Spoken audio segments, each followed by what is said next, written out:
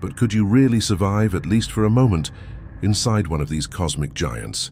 Or would you inevitably meet the same bizarre fate? A stellar mass black hole, these things like say 10, 20, 30 times the mass of the sun, what's called the tidal gravitational forces. They're the things that raise the tides on the Earth, right, in the oceans, but they're very much stronger. And for small black holes, they become rather large even before you cross the horizon.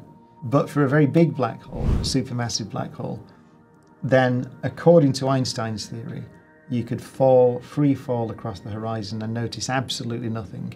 You wouldn't feel the tidal forces until you were in the interior and approaching the singularity. And I said that it's inevitable that when you cross the horizon, you go to the singularity, you get swept in by this river of space, let's say, or you could say the singularity is in your future and you're going to it.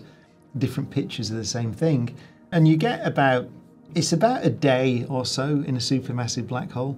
So you cross the horizon, you'd be okay for about a day.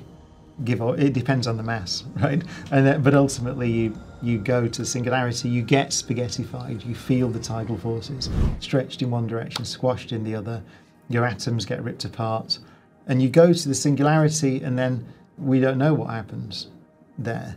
As I said, in Einstein's theory, it's the end of time.